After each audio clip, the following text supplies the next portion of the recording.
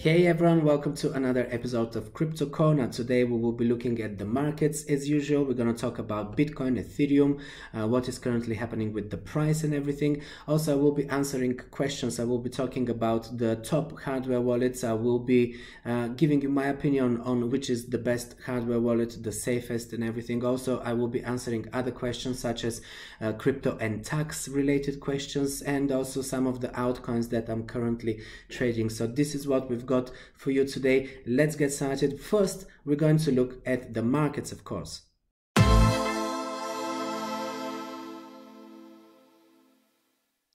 Okay, so at first glance, what we see is a lot of green on the markets today. We are doing a recovery. If you noticed, in the last couple of days, we went through a minor correction.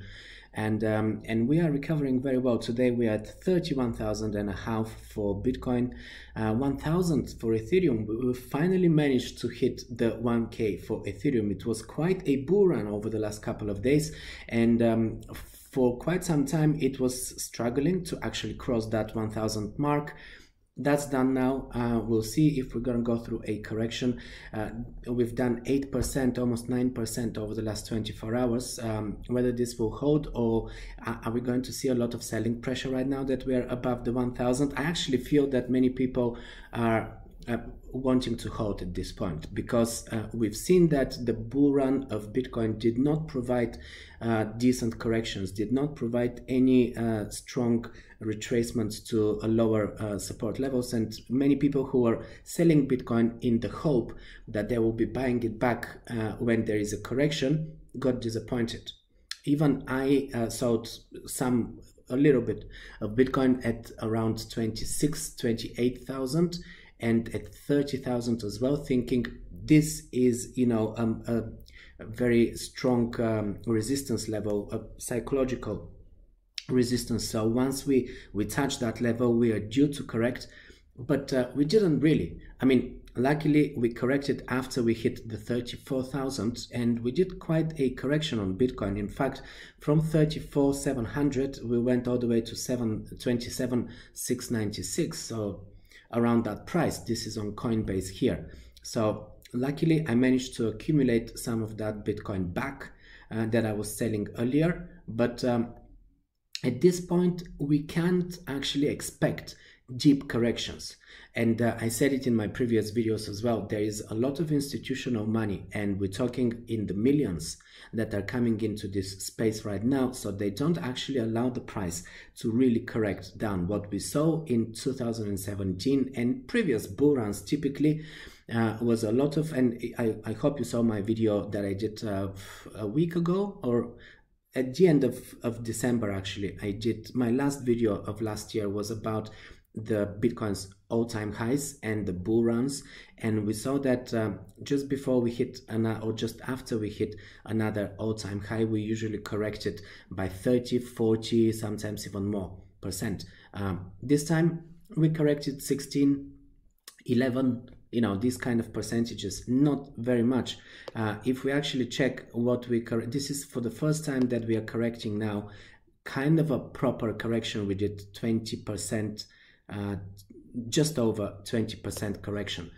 This is now the biggest correction we've had over the last 6 months, or around there. Previously we've had, let's see, what was this correction here? That was a correction of 8%. Not much. That's not even a correction. That's pretty much just a consolidation. So for the first time now in Bitcoin, we are seeing a 20% correction. With Ethereum is a similar story. Let me just find Ethereum's chart and have a look at its corrections. So this is currently the bull run of Ethereum. And as you see, we don't really have much of a correction on Ethereum as well. This here is the same what Bitcoin did. I mean, of course, when Bitcoin drops, it takes pretty much the whole market with it. So 24% correction for Ethereum just after it hit 1,169. Makes perfect sense. But I don't expect a deeper correction on Ethereum right now, and many people don't expect it because they saw what Bitcoin did and they know that we're in a different bull run this time than what it happened before. And that's why I don't really expect too much of a selling pressure. If you look at the red candles, yes, we had a lot of red here, red volume, that's a lot of selling pressure, but that's it.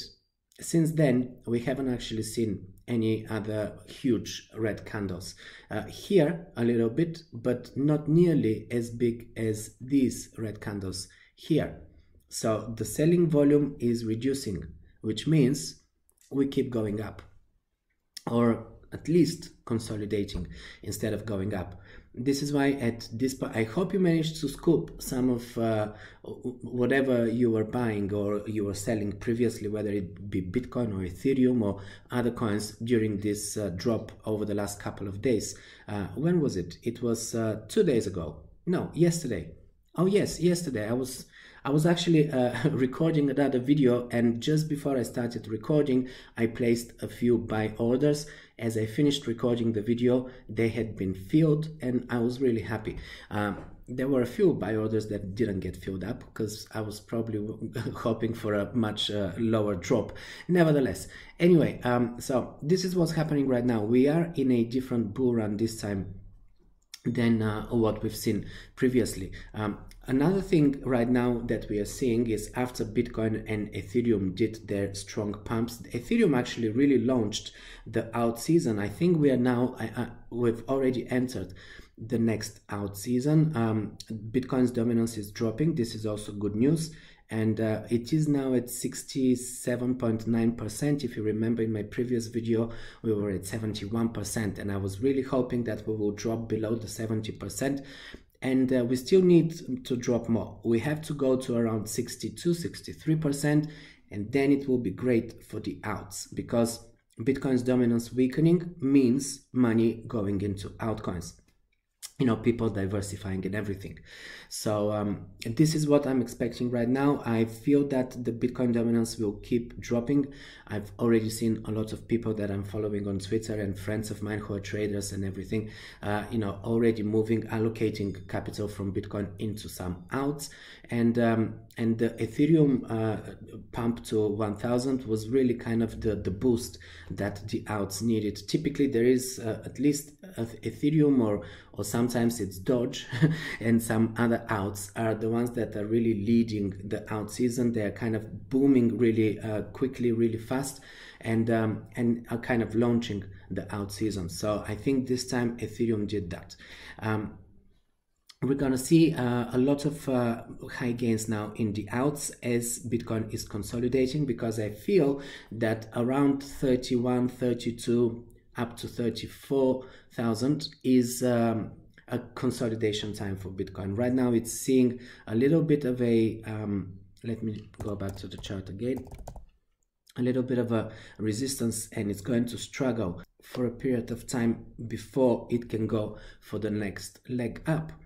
And it's this side movement here right now. If we manage to keep this and we keep going sideways and consolidate for a period of time, that would be really good for the alts. It's been very short right now. It's only been a day. It's not even a side movement. We are still on the daily chart. We are still in a correction time. We're just, you know, dropping from the all-time high that we printed. So we'll see how this plays out. I mean, we can even drop a bit lower and a bit lower. That would also be completely normal, and I would expect that to happen. But I feel that right now we have a strong support around the 30,000. As we dropped to 27,000, as you see, it's literally just a week. Let me just delete this so that we can see this better.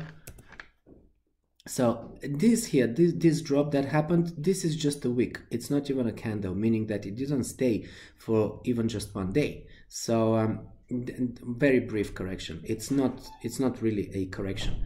So if we start correcting properly now and we start going down, I feel that by this point here, 29,000-30,000, this is where we're going to be stopped out. It is a strong support. The attempt to go below the 30,000 was very short-lived, and I just don't see it happening right now. Of course, there's always a possibility of this to happen. I'm not saying that it's impossible, that it's definitely not happening, but it's less and less possible as time goes by, because in the worst case scenario right now would be to make an ABC correction. You know, like this is the A, B, C correction, and if we do that, and I'm doing it very roughly right now, we can go down all the way to 25K. But the likelihood of that right now at this point is not very high, so I don't really expect this to happen. Now in the news, we're talking about the bullish setup of Bitcoin sending Ethereum to $2,000 according to some analysts. No surprise there. I'm also expecting that. I mean, Ethereum has already outperformed Bitcoin big time in 2020, and it will probably do the same in 2021. There is still more development coming on Ethereum. Ethereum 2.0 is still rolling out, and all the features and everything. If they manage to do it right without too many hiccups, we are definitely going to see yet another strong year for Ethereum, and possibly better than Bitcoin just as well. Ethereum last year did 400%, Bitcoin did 320%, or around these kind of figures. So definitely Ethereum is a strong contender to have another big year. Also in the news, JP Morgan predicts Bitcoin price could rise over $146,000 in the long term. This is not really news. In my previous video, which I dedicated to the boldest and biggest and craziest Bitcoin price predictions, there were much higher amounts quoted than this one. Also in the news now, there is a rumor about possibly Tron being the next coin taken to courts, just following the lawsuit with XRP that the SEC in America is trying to brand it as a security. Now there are rumors that Tron is the next one. Justin Sun, the founder of Tron, has denied these rumors, so we'll see what's happening here. And not very good for Tron holders though, because this kind of FUD news are catalyst for the prices to start dumping and crashing and stuff like that. I'm not really holding Tron, so I'm impartial here. But we saw what happened with XRP, and also Stellar also suffered a huge blow, because Stellar and XRP are very similar. They're both founded by pretty much the same people, and they have similarities also in the way they operate and everything. So as people started dumping XRP, they also dumped Stellar. And in fact, I don't have it handy right now, but I saw a screenshot from Grayscale, the biggest Bitcoin trust fund.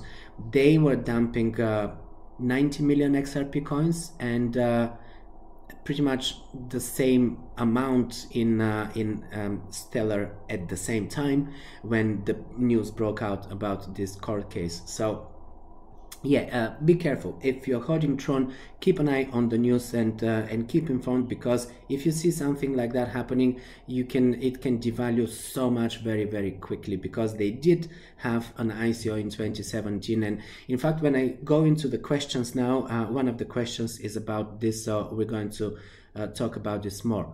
Now, actually, let's go into the questions, because it is that time now. Let's go into my segment of Ask Me Anything. I've selected quite a few questions today from people, and let's start with, is this the first one? Yes, this is the first one. Okay, so here we have a question about taxes. House Call on YouTube is saying, I am at loss when it comes to tax portion of all of this. When it comes to eventually selling my crypto, I hold XRP, Tezos, ADA, and a few others. How do you begin to calculate the cost basis? For example, if you've bought at different times, at different prices, and even moved some crypto from one exchange to the other, then sold some amount, where do you start? Say I bought 100 XRP at 18 cents, then 100 more at 23 cents, and then moved 100 over from one exchange to another, then sold 50 of them to Binance, whatever. So how do you calculate that? Right. I'm not really an expert when it comes to taxation and stuff like that. Also, bear in mind, I am in Europe, and many people, I suppose you might be in America or something, because in America you have this problem where every transaction you make on the exchange is taxable. So every time you sell is taxable. Even if you are selling between different cryptocurrencies, I mean, pretty much every exchange order that you make and it's filled is taxable. That's not really the case with us in Europe. I'm actually taxable when I move into fiat. So if I'm exchanging Bitcoin for USD Tether, that's not fiat. And that's what I'm doing on most of the exchanges. I'm exchanging it for USD Tether, or I'm exchanging it for Ethereum, or a different coin, and I'm not moving into fiat. So I'm not actually cashing out. It's the same thing if you are selling a house, you're cashing out. And a house is an asset, so you're paying your tax. Crypto in most countries is an asset. In some countries it's a currency, but mostly it's not. So, and you have to find out whether it's a currency in your country or whether it's an asset, or what it is. In some countries it's an equity as well. Anyway, so you need to, if you're in the States, then what you should do probably is find a service that is automating these things for you. Let me go into, I can't remember on top of my head the name of this service, but it could be this one here that you're seeing on the screen. I remember when I was on one of the conferences back in the day, was it 2017 or 18? Maybe it was in 2018 when I was in Malta in the blockchain conference.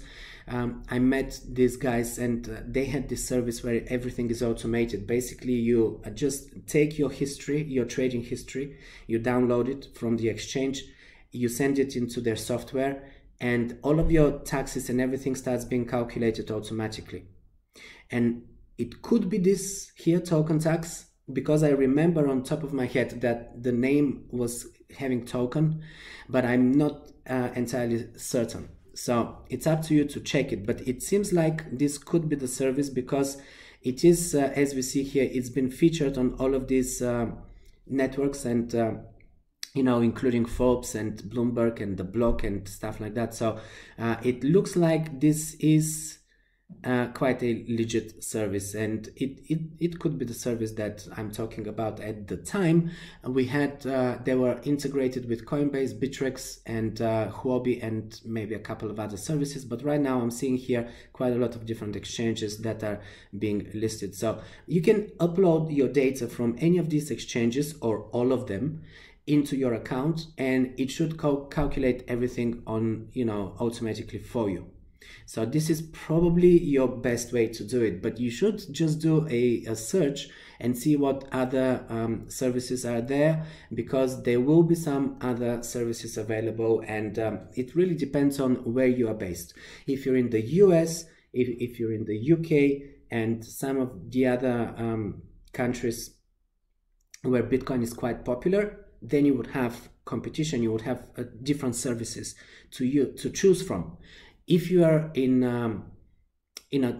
countries where crypto is not yet very popular, and the government and authorities are not completely switched on, then you might not actually have this type of services. But some of these services might work internationally, so it is really up to you to do your own research. But this is what I can suggest. It's just find a service, and or you can even just go to an accountant and speak to an accountant and see if they want to do, they can give you another tip or something like that. But I don't file my taxes myself. I use an accountant, and that's his job. That's what my accountant has to do. I don't really bother with that. So unfortunately, I'm not really an authority on tax here to be talking about it. Tony Aremo is asking me what are my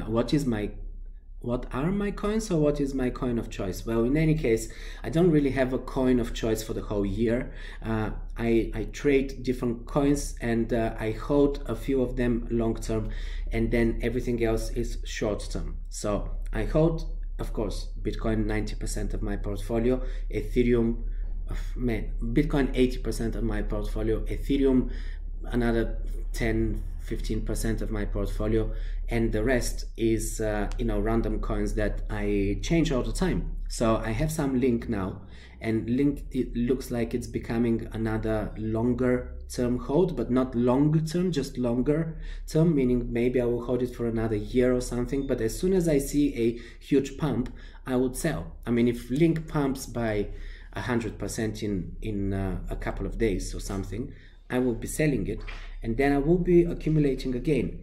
Tezos is another one that I'm holding longer term, not long term, longer. I have some Monero, but that's, I just have, I don't know how many, not a lot. It's a small bag of Monero. I used to hold XRP because I did tremendously well with XRP back in 2017 and 16 even. It gave me a lot of profit. I was trading it actively, and I was just sleeping on it for the next pump. That pump is not looking like it's going to happen anytime soon, so I've gotten rid of it, and I kept a very small, less than $1,000 in XRP right now, in order to see when it will recover, because of course it's not going to always stay down. At some point they will do something. They might move to a different jurisdiction from the US in order to protect their brand and everything, but there will be a recovery of XRP, so I'm keeping some to just sell a little bit higher instead of selling all of it at the bottom. But what else am I holding? I'm holding some Stellar, very little bit as well, Stellar, and that's pretty much my longer term. Short term, right now I'm looking into KSM. I just got some KSM. EWT is on my radar. I got some RSR, reserve rights. I got some I've got some Theta, just because it is doing the rounds right now, and it's it's quite a hyped coin. So of course, but it is a good project, don't get me wrong. It's not hyped for no reason, but the hype right now is pumping the price, and that's why I'm keeping some. I've even got some Wi-Fi, just because it's at a good price right now according to Bitcoin. By the way, this year I'm mostly interested in how coins are performing against Bitcoin rather than against USD Tether or fiat value. I'm not interested in what Link or Theta or any of the other coins is doing in fiat value. I'm interested in what it's doing against Bitcoin, and because they've been dropping against Bitcoin, I feel that I was buying them at a time when when they were at a good low value against Bitcoin, so they have room to grow against Bitcoin. That's pretty much it right now. I can't remember on top of my head what other coins I have, but I do have a few more. I usually trade around 15 to 20 coins on average, but I don't discuss all of these coins, because sometimes I would buy it and sell it within a week or within 2 weeks, just a quick swing. So I'm not necessarily having the time to talk about them, because if someone sees that video after 2 weeks and decides to go and buy the coin, I've already sold it. And I don't want them to think that I'm promoting that coin for a longer term. People sometimes don't understand exactly what I'm doing and how I'm, why am I talking about a certain coin. They would watch the video a few weeks later, the coin has already dumped, and they would think, oh, why is he talking about this coin? It's already dumped, stuff like that. Anyway, so yeah, that's my answer to that question. Let's see the next one. Do I think the US Treasury will consider all stable coins as security? No.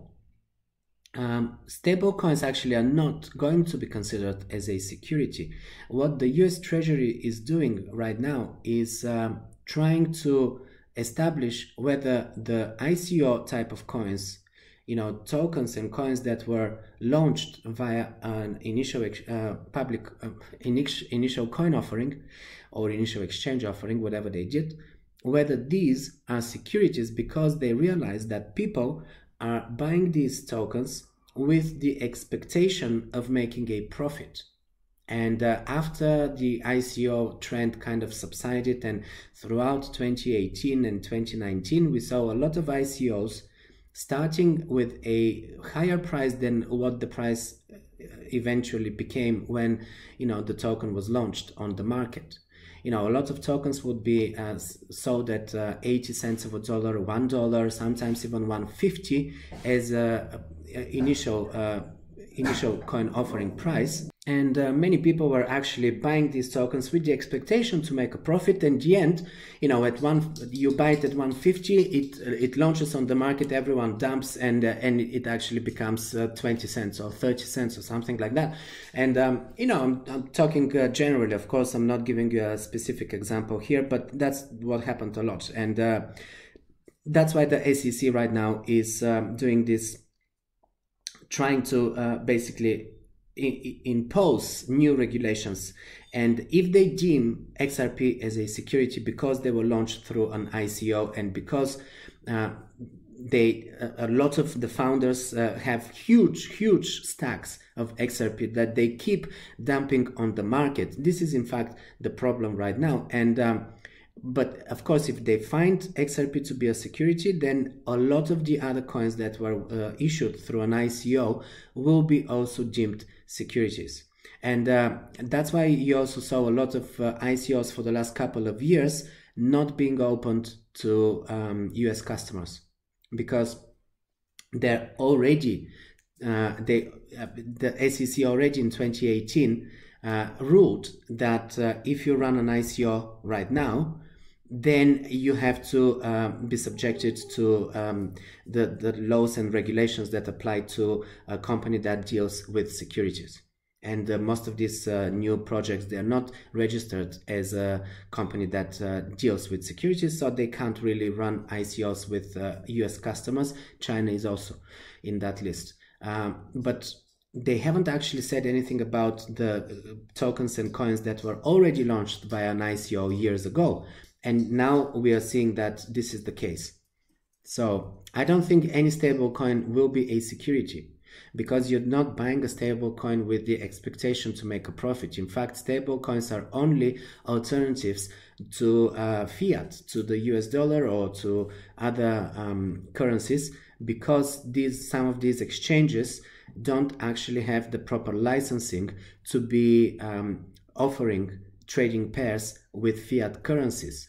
And that's why they need that digital alternative of a fiat currency like the USD Tether, or you know, many of the other alternatives which are stable coins. I hope this answers your question.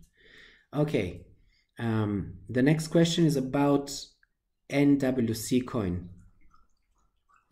Okay, let's have a look. I don't really know much about this coin. I went online here and I found it on coinmarketcap.com.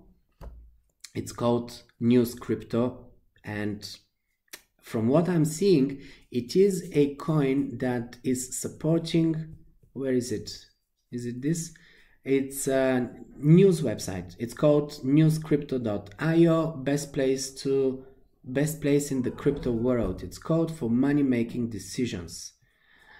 Okay. The mission of New Crypto is to provide traders and investors with a set of highly profitable blockchain-based financial instruments. We provide the crypto community with powerful information and support, which allows them to receive and process trading signals several times more efficiently. Is it really needed? Maybe.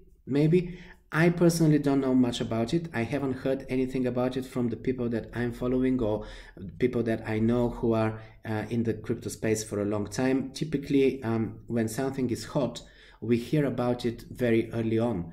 I haven't really heard much about this one, so I assume it's yet another token that someone created because they can.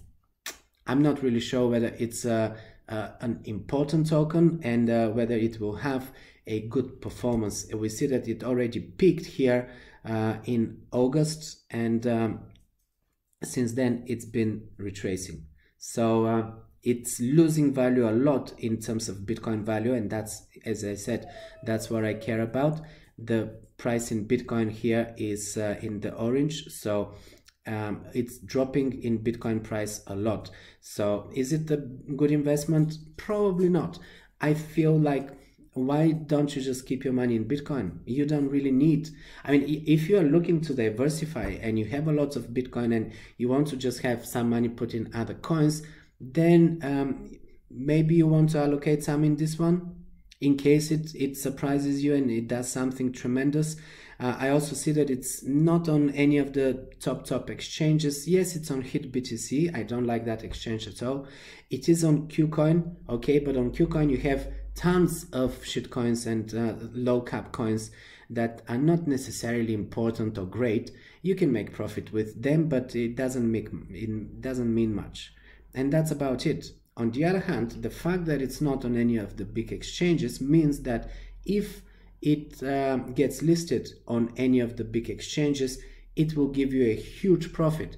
But you better go into their community somehow and start tracing, keeping track on what people are talking and what rumors are there. If you hear that it's rumored to be listed on a big exchange like Binance or Coinbase, I mean, I doubt.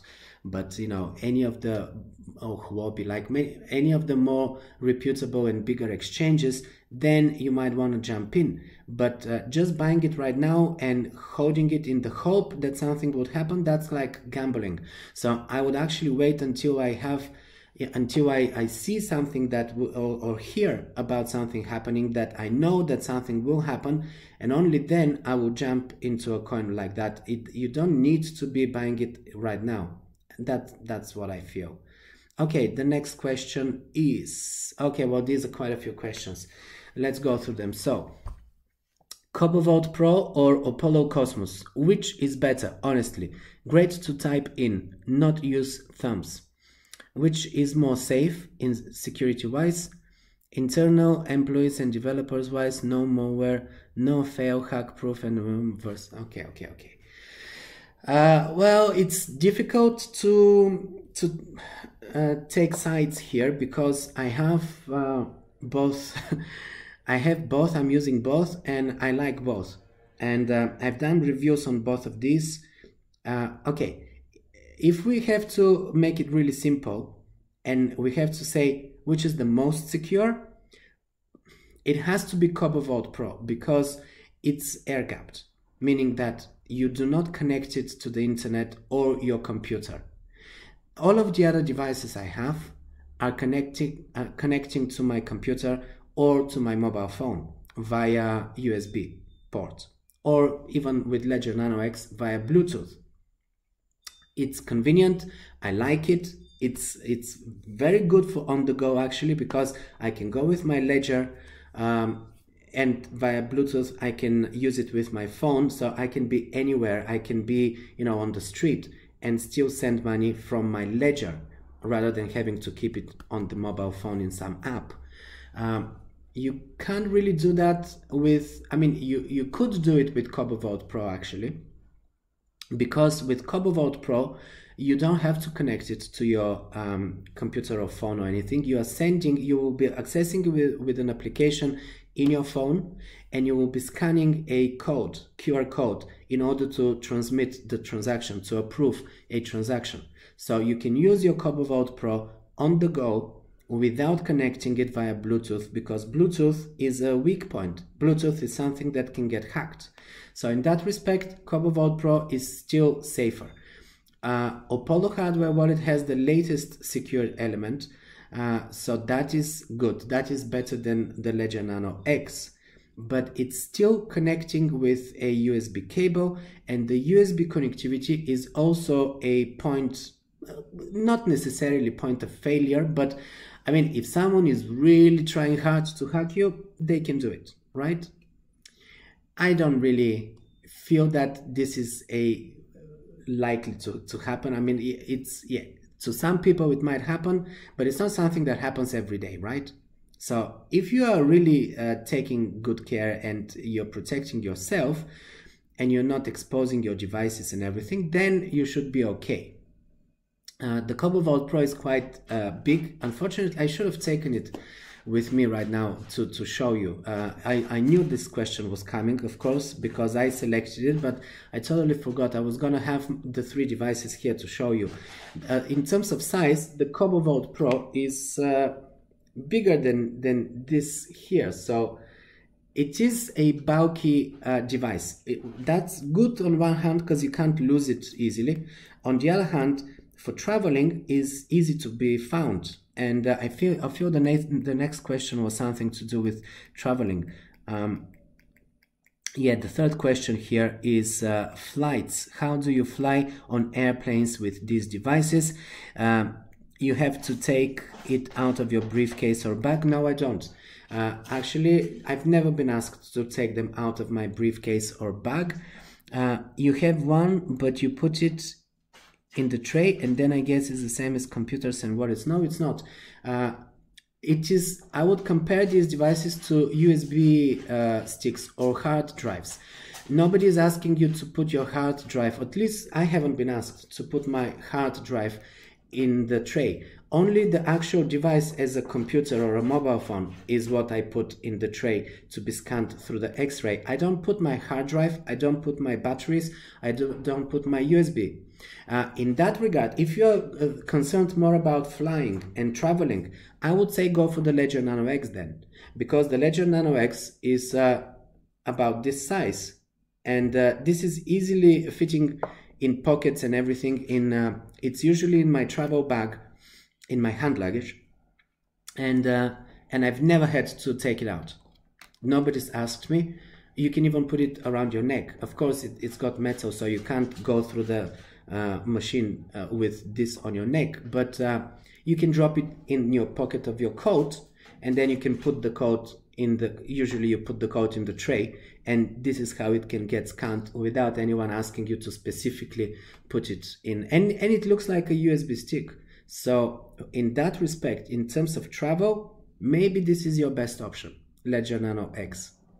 But Ledger Nano X, as I said, has a few points of failure, and not failure, but you know, it can get hacked.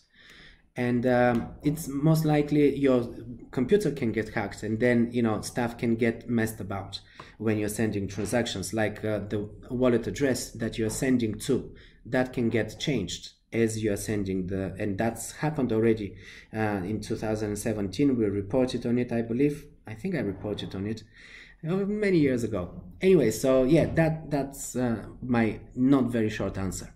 Now let me continue here with the questions. Lishin Liu said that we shouldn't be using USB, but Apollo Cosmos uses USB to transmit to the computer. Yeah, exactly. That's the thing. So all of the devices that I've reviewed, apart from CopperVault Pro, all of the other ones are using USB connectivity. And the Ledger Nano X is also using the Bluetooth connectivity. USB and Bluetooth connectivity is kind of a point of failure. Someone can actually hack this. It's not easy and it's not happening very often, but it's possible. So if the utmost security is your biggest focus, then CopperVault Pro is the one, because everything is via QR codes, so it cannot be compromised. But it is not the easiest one to use with the QR codes. And you should watch my review and my step-by-step guide. I showed how to do a transaction and everything, so decide whether it is the device for you. I personally don't use it on a daily basis, but I use the Ledger Nano X pretty much on a daily basis, just because I've been using Ledger Nano for 4 years now, and I'm so used to it that it's still my number one device in terms of usability. But it's not the number one in terms of safety. Apparently, obviously, CopperVault Pro is safer, and Apollo Hardware Wallet now is got a most the latest secure element. So they all have. I mean, there's no one device that is so much better than the rest. Each of them has its pros and cons. This is what I'm saying. Okay, and lastly, can the airport authority or police take this? They can force people to open their phones. Have you had problems? I haven't had any problems like that. I've read reports about a state, I forgot which one in America. Which state was it? I forgot now. Texas? No. Find out. But there is 1 or 2 states in the US, was it Washington? Anyway, have this kind of a new legislation or rule, I don't know what it is, a law, where people are required to, when they arrive, they are required to declare if they're carrying cryptocurrencies with them, meaning if you have your Ledger Nano S or another wallet and you have cryptocurrencies in there, you have to declare that, because it's considered to be very similar to just carrying money with you. Because with these wallets, they're not like a bank account. You might have $100,000 in your bank account, but as you travel with your credit card or debit card or something, you're not holding all of this money with you. You know, if you want to withdraw it, you still can't withdraw it in one go with the bank. It's, you know, it's not that easy. And the bank monitors, you know, the bank has anti-money laundering procedures in place and everything. So if you're going to make a huge transaction, they're going to ask questions and stuff. With crypto, nobody's asking you questions, and you can transfer 100,000 in an instant. So this is why they decided that everyone who's carrying crypto around has to declare it, but it's not everywhere. It was 1 or 2 states, and I hope that this doesn't get widespread, because it is very inconvenient to having to declare all of your crypto as you travel around. So careful when you travel. Make sure that you check these kind of things. And I haven't had any problems, and I've traveled all around the world. So knock on wood. Anyway. Well, this is it, guys. This is everything for today's video. I don't want to take any more of your time. It is, again, a longer video. I wanted to make it short, but yeah, this is it. So I managed to go through all of these questions. I will be doing another Q&A with you guys very soon. So keep leaving questions in the comments below. And also, if you haven't subscribed yet, if you just found this video and this YouTube channel, well, that's great, but hit the subscribe, hit the notification bell so you're notified when I'm posting a new video. Also, don't forget to find my last video from last year. 2 videos ago, basically, I announced a giveaway, and you will find it linked right now here. So, and also in the description box, you will find the link to it, and you can win 300 CBOT tokens, CBOT Cobalt Land. These are one of the sponsors of this channel, and we are doing this giveaway. Next week, I will be announcing the winners. So make sure that you go and find that video and comment there. Just say win or whatever you want to say, but include the word win in there to qualify for the, you know, to enter this giveaway. And I will be picking a winner next week. So stay tuned for that. Thanks for watching until the end. If you like the video, share it with someone else who will also benefit from watching it. And now it's time for me to sign off. I'm going to see you in the next one.